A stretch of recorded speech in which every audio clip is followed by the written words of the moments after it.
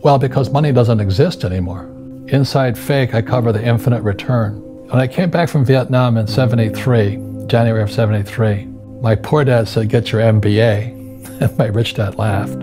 Who else hires guys with MBAs? You know what I mean? He was just pragmatic about it. He says, if you really want to be rich, take a class on real estate. And I said, why is that? He says, I didn't know at the time, but once you understand real estate is based on debt. And he says, you will learn how to use debt as money, because that's what happened in '71. The US dollar became debt. Right. So once you learn how to use debt as money, you can never say, I can't afford it.